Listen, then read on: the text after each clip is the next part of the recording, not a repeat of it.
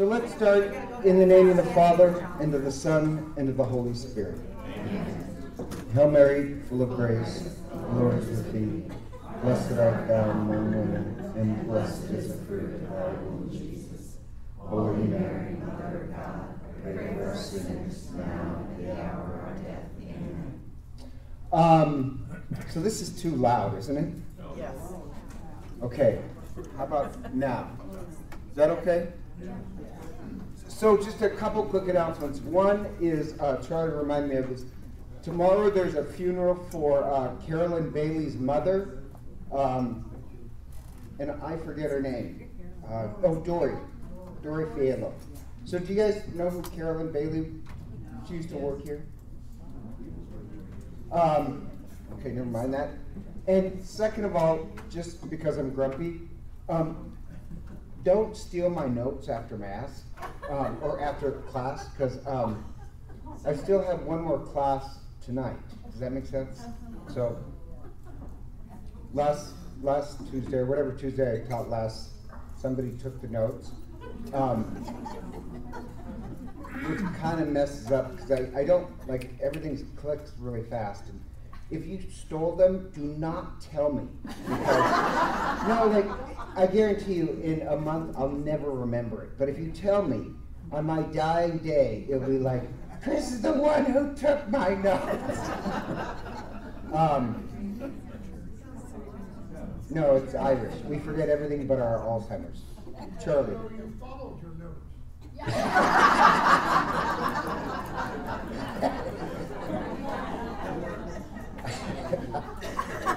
All right, get out. So today we're going to hopefully do 3 more apostles. So we'll start off with Simon the Zealot, and his name is always capitalized or it says Simon then capital Z. Why the capital Z? And it implies more than just being zealous.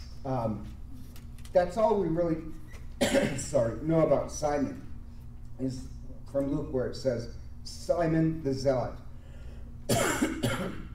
You know what zeal is, but it's that line from Jesus, zeal for your house consumes me.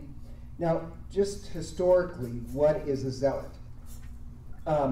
Historically, zealots technically came after Jesus, after the death of Christ. A lot of people will say, scholars will say, well, technically it would mean zealous, not zealot, because the zealots didn't exist at the time. Does that make sense? It is logical, but the only problem is that's not how first century people thought. Because the Gospel of Luke is written after the destruction of the temple. The Gospel of Luke is written, when there actually are zealots. And so they wrote the Gospels not as history as we know it. That's a very modern idea. They wrote the Gospels in current with what's going on in their times. Does that make sense? So Simon clearly had the personality of a zealot, not just being full of zeal. That's why it's capitalized, because he was an extremist.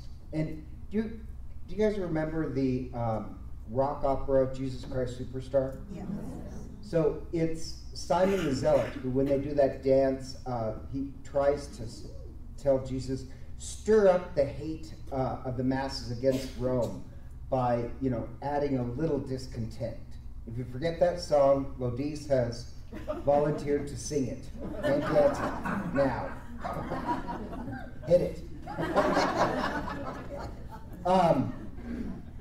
The Zealots believed that the kingdom of God was going to come by force, by, actually political force. And they were originally upset because of the tax system. So just think about this. The Romans overtook Israel, and then they tax Israel to pay for the army that oppresses them. Then on the coins, they're faithful Jews, and there's one God, and it lists Caesar as a god. And the priests in the temple capitulated to Rome, where they would offer a sacrifice twice a day for Caesar. But in the Shema, which you're supposed to pray twice a day, you're to love only God with all your heart, mind, and soul. And then Jesus changes it as your neighbor. And then they put a Roman standard, an eagle, inside the temple area. And then Rome took the robes of the priest, and they held it in Caesarea. So if the high priest ever had to do any high priest functions, he had to ask permission from the state. So if you're a very faithful Jew, this is outrageous. Rome clearly is controlling religion. And so you have this odd mix between politics, Roman politics, and religion. And the Zealots are very annoyed with this. This is how it all starts. And the priests are very corrupt. And just FYI, going off on a tangent, like, remember King Henry VIII proclaimed himself Pope of the Church in England? But the odd part is that it's the Prime Minister who names the Archbishop of Canterbury. It's just this odd thing. So the head of the Episcopalian Church is named by a political office, and the previous one was a Methodist. So a Methodist would name who's going to be the head of the Episcopalian Church. Once you get into politics and religion, things always turn out goofy. And don't you find that kind of funny about Episcopalians? I do. So the Zealots, they're tired of this political influence in religion. And so it starts as a political movement, but it's an extremism that will lead to the end of the destruction of Jerusalem. The Zealots gain power after the death of Christ. Remember, Christ also says Jerusalem will be destroyed after his death. And the Zealots are so irritated, they kill the high priest, and they inflame the people, and they actually, this is amazing, they actually do expel the Romans from the country in 66 AD. That's a monumental task. And so, of course, you know what happened. The Romans double down, and they come into Jerusalem in 70 AD and wipe it off the face of the earth. You do not mess with the Romans. The Zealots then ran to Masada, and in 73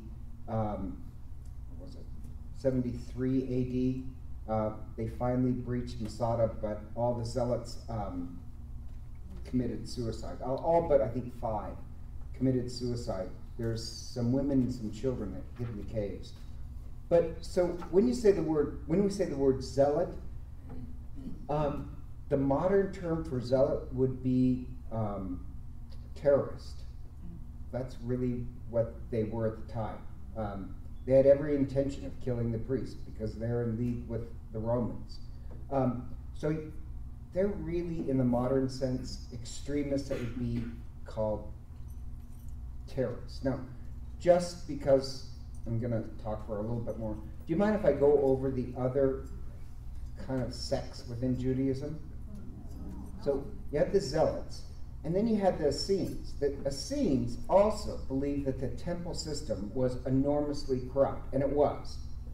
The Zealots got angry about it. The Essenes simply removed themselves, and in this odd phenomenon, they move out to the desert, and they basically become the first and only monastic movement within Judaism. There are very few, but they had a lot of influence. They're very odd. They're like monks. They lived communally, no private wealth. They held no private property, which, by the way, the early Christian community in Acts lived like Essenes. They lived in community and held no personal property. They had a series of rituals that it took to get part of the community. In case you don't get what I'm getting after, I want you to see the similarity between them and us. We also have a series of rituals to become part of the Catholic Church: baptism, confirmation, and Eucharist. The Essenes believe that God already knows the future. And so you pray and pray and pray, and they did a lot of praying. You pray to make sure that you're part of God's future, that you're acting right. We believe the same things. The opposite, the Sadducees, who were really in bed with the Romans, they believed that God didn't know anything. The Essenes were also the first time, the only time, Judaism had celibates. So they had the ones that lived in the desert where the Dead Sea Scrolls were, they were celibates, but they also had oblates. And I've mentioned this before. This is going to come into play next week with James. That, yeah, there were oblates to Essene communities. I'll get into that next week if you don't remember. That's important because their oblates kept vows of celibacy even though you had married couples. Do you know who I'm talking about? Who? Mary and Joseph. Good job. You get a cookie. Susie, go get her a cookie. But in one sense, we have some of that stuff as well. Then you have the Pharisees, and they are the separatists from, they're a little bit more pure. So they want to purify religion. That's their reaction. And they also believed in angels, and they believed in the resurrection. They believed in heaven. They believed in communal worship is as important as temple worship. They promoted the study of the Torah as worship. If you notice, these are all things we believe too, except not Torah, but study the Gospels as worship. And they transferred the customs of the temple into your private home and your daily meal. So example, like in the temple, the priest, before offering a sacrifice, would wash his hands. And if you notice in Mass, before the priest does the liturgy of the Eucharist, he washes his hands. That's actually where it symbolizes. You're stepping into the Holy of Holies. Well, they did the same thing. So at their meals, in their private homes, you would wash, if you're a Pharisee, you would wash your hands before giving thanks to God for the meal. So Christians kind of have the same beliefs. The difference is that Pharisees were very concerned about purity, where they did not welcome sinners. They did not welcome Gentiles. They believed that God loves us, not you people. So there is some significant differences as well. The next group, the Sadducees, they're the wealthy ones that were in union with Rome. Very much part of the temple, political power. Rome gave them their power, and they became very wealthy because of it. And Josephus said that Josephus was a Pharisee, Roman historian, but he said the Essenes were like the Pelagius, what's that? Pelagian theorem, Pelagian. That's a right. Pythagorean, that's it. Pythagorean. The Pythagorean philosophers, mathematicians, separatists, the Essenes were like them. The Pharisees were like the Stoics, because you know really the Stoics were the best. And the Sadducees were like the Epicureans, you know, where you just enjoyed life and take it for what you can. So they were highly corrupt. Of course, the Sadducees believed the opposite of the Pharisees. They believed in the importance of Rome. The importance of Jerusalem as a center of worship. They believed in the importance of the sacrificial system for union with God. So in some ways, we're like them, except the temple still is important to us, but now it's the temple of the body of Christ. And it's not Jerusalem, but the New Jerusalem that is important for us. And we still, as Catholics, believe in this sacrificial system. The Sadducees denied things we wouldn't. The Sadducees denied the existence of angels, and you'd say, why? It's right in Scripture.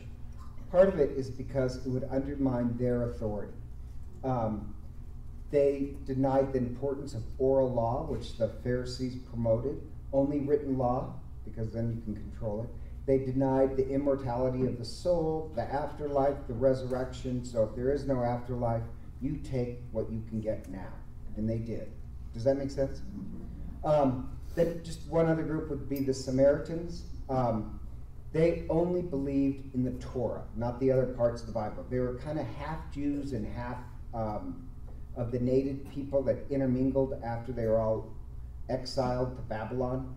So they're Jewish type, but they believed in the Torah, but only the Torah, and they believed that worship should happen on their mountain, not in Jerusalem, which is oddly, in the Torah, you could back up, because nowhere in the Torah does God demand worship in just the mountain of Jerusalem. The point that I'm hoping you guys see is that in many ways, Christianity fulfills and rejects all parts of this, that Christ Christ is not part of any of these sects, but his own sect, a new way. And in fact, they called him the Way. But so parts of Christianity accept these various parts and fulfills it, and other parts reject it. But I want to give you this image that the same way Simon was a zealot, clearly Jesus was a zealot in one sense, that zeal for his house, zeal for God's house consumes him. He says it at the temple. Zealots would rather die than submit to Roman rule. Jesus does die rather than submit to Roman rule. So in some sense, Jesus is the true zealot. In fact, there's a book that was recently written called Zealot. It's actually historically very good. But he paints Jesus as this zealot, this extremist. And he does a really good job. And Jesus, in one sense, is a zealot. He's just not a violent zealot. And the question would be, if Simon was a zealot, why the heck would he follow Jesus? I mean, that's a really odd mix. Does that make sense? Because Jesus welcomed Gentiles. He honors centurions. That's the ones that the zealots hated. He eats with tax collectors. And worse, not only does he call Simon the Zealot as an apostle, but Matthew, who is a tax collector, a collaborator, who needs to be killed. It's this odd, the 12 apostles is this odd mix. It would be like Rush Limbaugh and Nancy Pelosi forming a new... No, I mean, I'm being extreme, but that's exactly what the gospel is being. Could you imagine if Rush Limbaugh and Nancy Pelosi decided to get together and form a new political party? That's exactly what the 12 apostles were. You have a little of, there are Pharisees who are apostles. You have Matthew, a tax collector. You have Simon, who is a zealot. And they're all united in this new way. But think about this. If Simon was a type, and I do like this type of personality, you know the type of personality who they go to extremes. Do you know what I mean? I kind of like those people, even though they often go off on the rails. Like, I hate lukewarm people. Shouldn't say hate, but I find them dull. Even if you're wrong, for God's sakes, take a stand. I like zealots. But the problem is zealots are often a huge problem. It's always been a problem in Christianity, that they end up taking the sword. If you remember reading Dante, you have these two political parties, both Catholics, that are just destroying each other. That's zeal gone amok. I like zeal just for God, not for a political system. And so zealots, after Christ, the zealots actually become assassins, and they want to kill the Romans and the high priest. So Simon, why would he follow Jesus? Why would he follow Jesus? Because in some ways, Jesus is the true zealot. He's just not a violent zealot, nor does he think really politics will change the world. If you're going to be extreme, it's an extreme for God, not politics. Does that make any sense? But it is a really odd thing that Simon was called. His death, all we really know is legend, that he dies in the east of Persia making converts. But there's also some widespread stories that he was in Egypt as well, evangelizing in Egypt. And I told you the Golden Legend says that, Jude, the Apostle Jude, was killed in Beirut, and Simon's bones and Jude's bones are collected together they're in one transept in the Vatican. I think the Joseph transept is where their bones are kept. Anyhow, it is really kind of interesting. The man who wanted to kill all Gentiles actually dies making Gentile converts. The one who wanted to take up weapons actually dies for other people. So anyhow, he's pictured, we're not really sure how he died. There's two legends. One that he was clubbed to death, another that he was sawed in half. So, listen, if you're going to be a disciple, you're not going to have a pretty death. So if you ever see one of the apostles, and you know it's an apostle, but you can't figure out who, and he's holding this sword, that's Simon. And, you know, a zealot would have been holding, they had these special knives that they would kill people with, kind of a stiletto. Not the heel. Yeah, stiletto is a knife, right? But it's just kind of interesting. He should, like, before his conversion, it would have been a knife to kill you. Afterwards, he's holding a saw because he gives up his life. So, any questions about Simon? Yes. I was a little mixed up. I thought you said the zealots were in Masada. I thought it was the Essenes. The zealots went to Masada. The Essenes were in several places. In Qumran, in the Dead Sea. They get wiped out by the Romans too. What's the difference between the Ascari and the Zealots?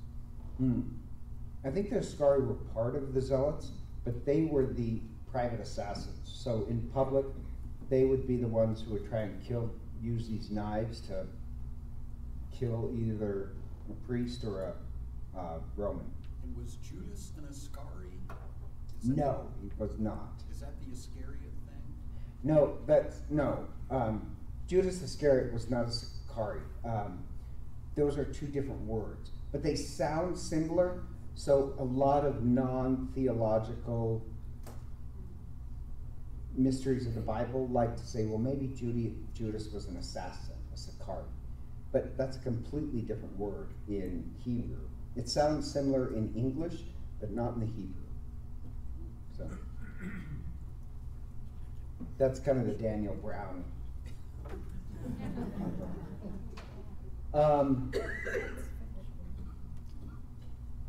Okay, so I don't know who, I don't know why, I think we should really give Simon his due, and if he is one of the 12 apostles, maybe it is good that we have a little extremism in devotion to religion. I just don't think he gets enough play. Okay, any other questions? Oh, okay, none, right? The next one is Philip, and we really don't know much about the 12 apostles, but Philip is described as a disciple from Bethsaida, and he's connected to Andrew and Peter, who were the same town. And he was also among those surrounding John the Baptist when he pointed out Jesus as the Lamb of God. So Philip introduced Nathanael, who's also known as Bartholomew, to Jesus. So he was connected to John the Baptist. So it was part of that movement. And because of that, like Philip plays the most prominent role in the Gospel of John. It's going to emphasize that. Now, we don't really know much about him, so this part is my trying to piece things together. So this is my opinion, which I'm absolutely sure is right. But so Simon was an extremist. What was Philip like? And just if I had to try and figure out his personality, do you know what a logistician is? Somebody who uses logic. So I have a friend who's a logistician. It pays very well. So he basically goes into companies and makes them more efficient. Does that make sense? So that's a logistician. I see Philip as a logistician because at the feeding of the multitude, when Jesus feeds them, right, he turns to Philip and says, how are we going to feed these people? And Philip answers doing the math. Not even 200 days' wages.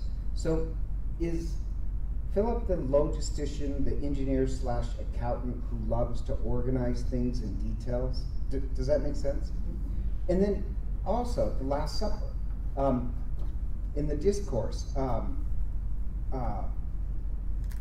Jesus says, I am the way, the truth, and the life. And then Philip says something that this really hurts Jesus, where he says, Philip says, are you going to show us the Father? And Jesus is shocked. Why is Jesus shocked? Because Philip is, after all this time together, Philip, you're still asking me? And Philip is taking things too literal. So when you hear the phrase, and this is a test question, I'm hoping you get it, the face of God, what image in modern Catholicism does that provoke in you? In one word. Meal. Good job. The Eucharist, banquet, meal. Remember, in the Old Testament, when Moses sees God looks like a meal. And remember, in Leviticus and the Jewish practices, priests every Sabbath would offer 2 flagons of wine and 12 loaves, and consecrated. That was called the face of God. And so Jesus, being the Eucharist at the Last Supper, that is the face of God.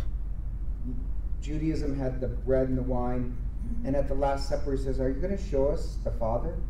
The face of the Father is Christ in the Eucharist.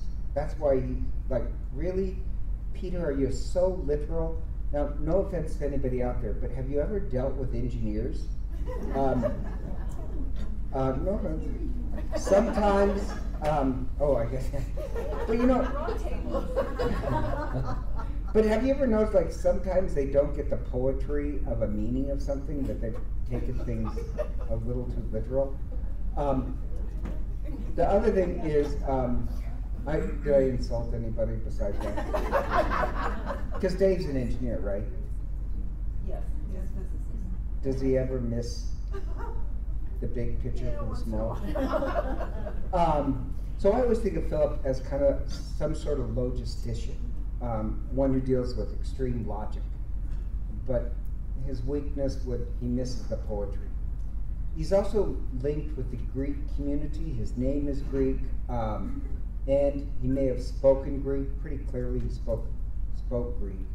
And it's Philip who advises Andrew that the Greeks want to see Jesus. They want to meet Jesus. And because Philip bears a Greek name and probably spoke Greek, he's always associated with the Greeks. And remember, the 12 apostles spread out to do their missionary work. Philip, of course, guess what country he goes to? You guys are brilliant. Actually, Eusebius accounts that Philip went to Greece with his sister. We don't know who she is. But so Philip and his sister go to Greece, they evangelize, and supposedly the proconsul's wife in Greece, they convert. And the proconsul goes into this rage and has Philip and his sister tortured, and then both of them are crucified upside down. And so if you see a picture of one of the 12 apostles, he bears a beard, of course they all did, and he's holding 12 loaves of bread. That would be Philip, because remember the Last Supper, he asked that really stupid question. But the bread is the face of God. Does that make sense? So sometimes in the statues he's holding 12 loaves of bread, and other times he'll be holding a cross. And there's different forms of crosses, as you know. One is, we're used to the Latin cross. I know you can't see this, I didn't think about getting descriptions, but the Greek cross is equal on all sides. Does that make sense? So Philip will have a Greek cross. This is a Latin cross, like that one's a Latin cross, where one end is extended. Philip will be holding either a Greek cross or a patriarchal cross, which is a Latin cross with an extra bar where the titula would be, the title. A Greek Orthodox cross has another bar down here. But, so if you're ever wandering around and you say, who's that? And he's holding either a Greek cross or a patriarchal cross, which is always associated with Greece, it's Philip. And Philip's feast day, I have no idea why, is with James the Just, which is May 1st. Why I said, do know why it's May 1st, and here's the question. So there's May 1st because this church in Rome was dedicated to Philip and James on May 1st. And it's called the Church of the 12 Apostles. So our name is the Holy Apostles. Technically, we really don't have a feast day. It could be May 1st because there's a church in Rome with a similar name, the 12 Apostles, May 1st. Does that make sense? But I don't like that. So I'd rather choose the feast of Peter and Paul, which captivates all of them. His tomb, this is just a really odd little fact about Philip, modern fact that I just think is amazing. So I'm just going to read it.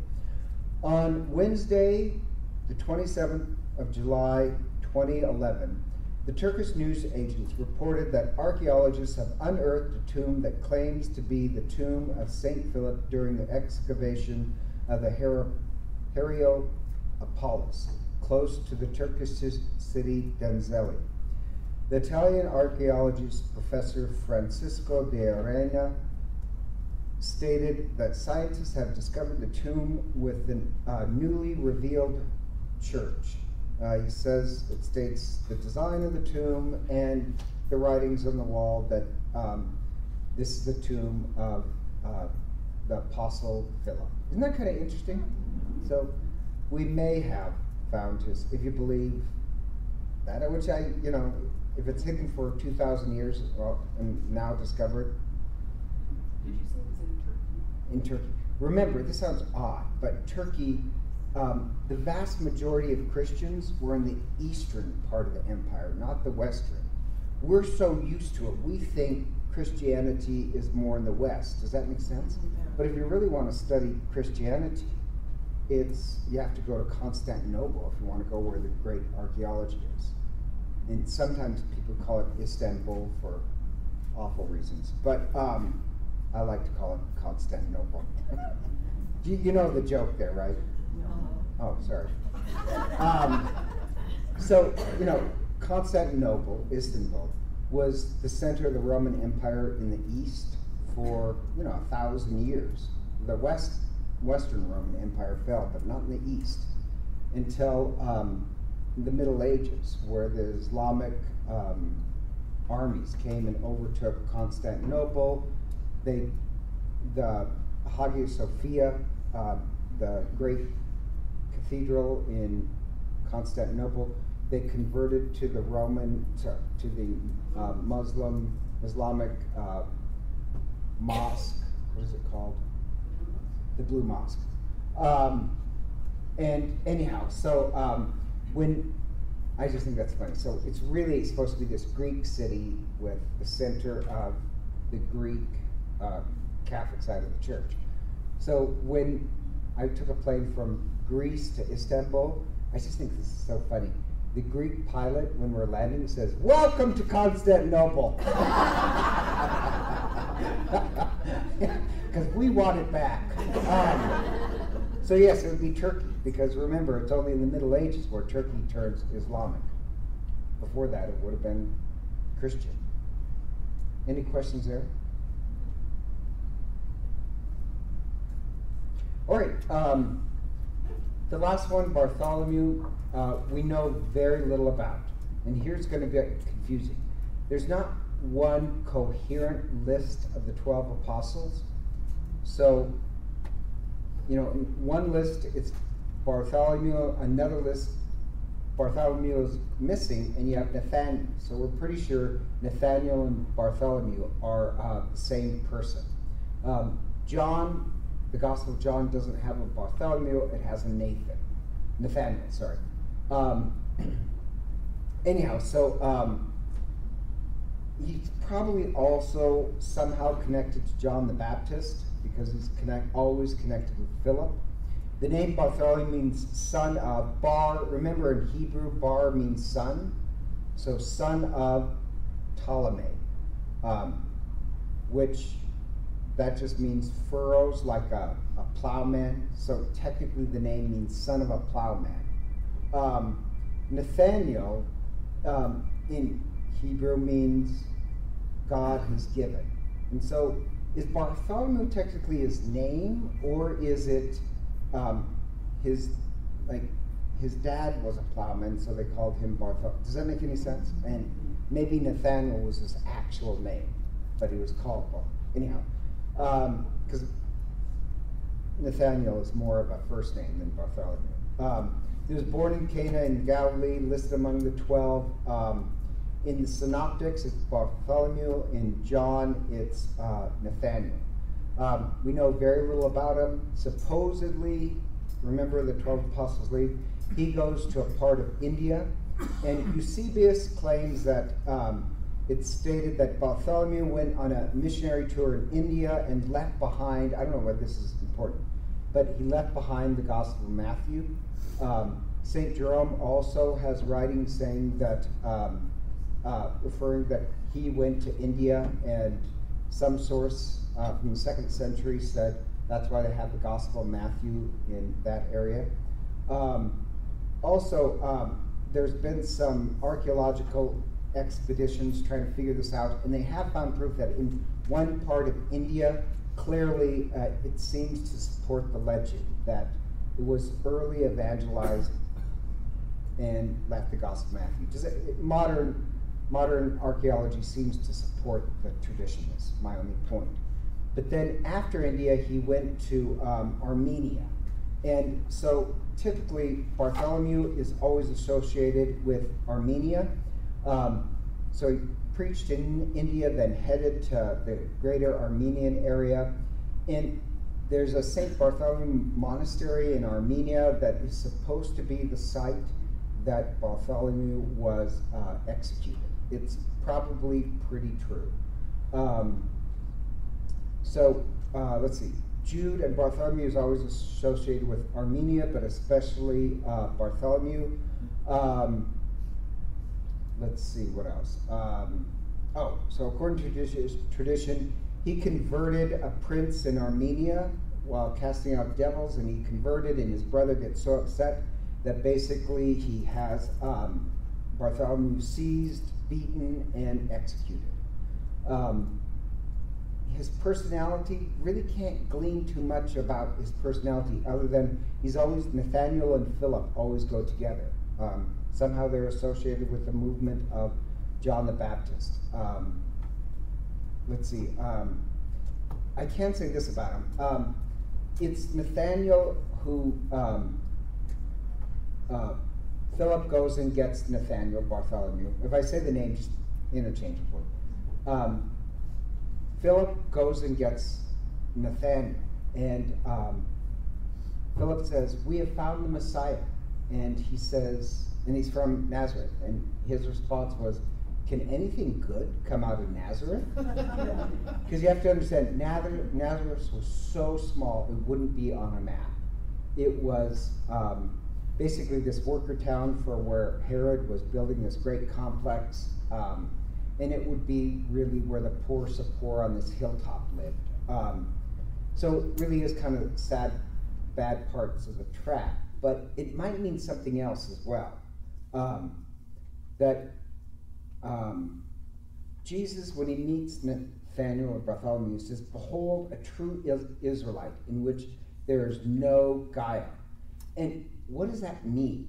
Behold, a true Israelite where there is no guile. And he comes to believe because Jesus says, "Oh, before Philip called you, I saw you under the fig tree studying the Torah." So Nathaniel, Bartholomew, becomes a follower of Jesus because Jesus did predict or recite the exact conditions that he was called. It says, before you were called, I saw you under the fig tree. And he was studying the Torah. Now, what's interesting is then Jesus says, I tell you, you will see greater things. Amen, amen, I say to you, you shall see the heavens open, the angel of God ascending and descending upon the Son of Man. What does that mean? Well, number one, when he says that he's a man without guile, maybe he wasn't making a joke about, it definitely is a joke, but maybe he wasn't really intending to make a joke. Can anything good come out of Nazareth? Because it's a podunk time. Remember, he's the one who's noted for studying the Torah.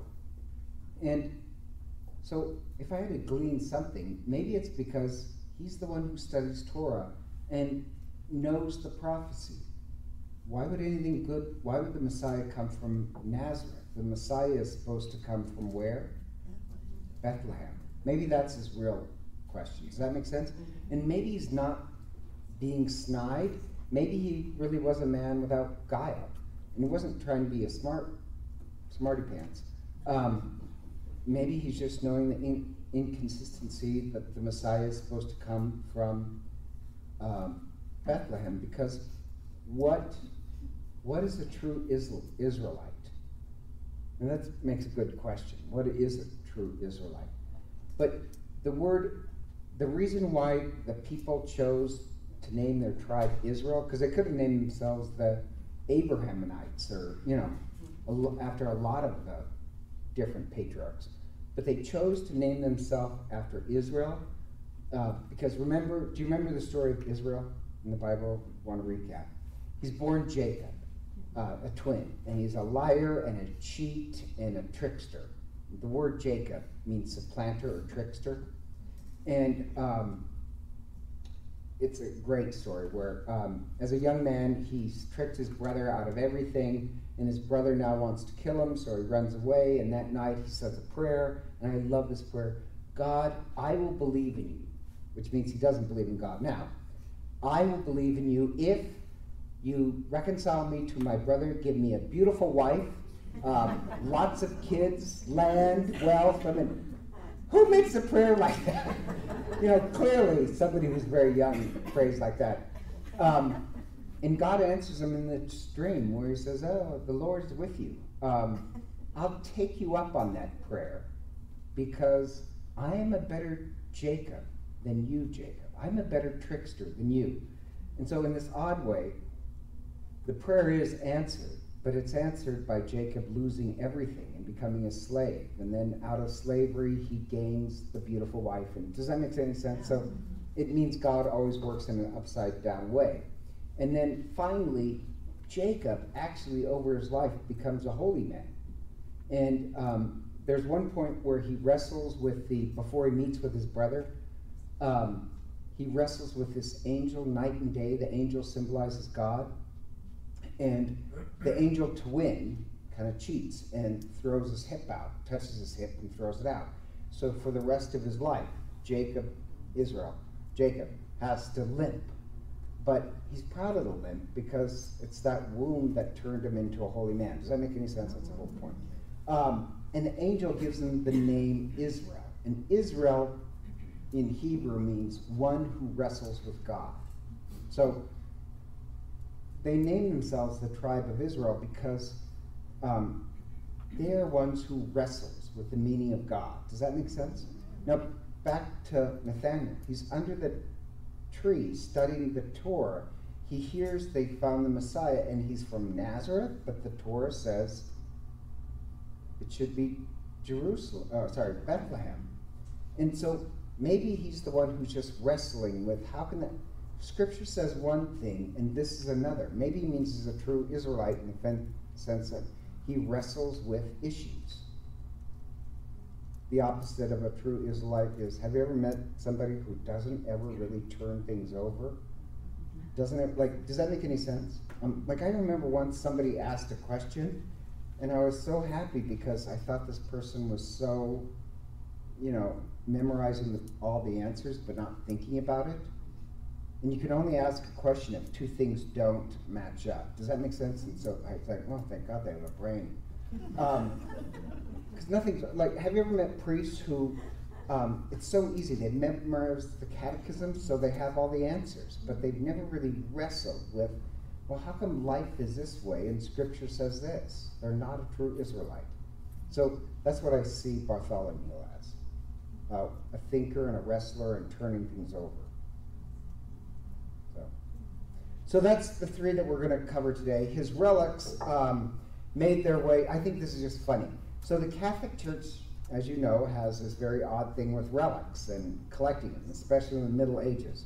So this is the odd part. So Bartholomew's relics had moved from Armenia to Sicily in the 7th century, and then moved to Benvenuto, then to Campania, then northern Naples, and then in 983 to this isle in the Tiber in Rome. I mean, his relics certainly got around. But like, that's just part of our odd history that we fight about relics. And so his certainly went for the next 938 years, went on a big trip. So, I know it's bizarre, but it's just one of the things I enjoy about it. Well, it'd be kind of like me becoming a saint, and then the Mexicans come in to steal my bones, and then the Canadians take it from the Mexicans. And I just think it would be hilarious. And so he ended up in Iceland. You know, questions about Nathaniel / Bartholomew? Oh, there you go. I should have prepared more material. Really, no questions? Were there really nothing? Statements?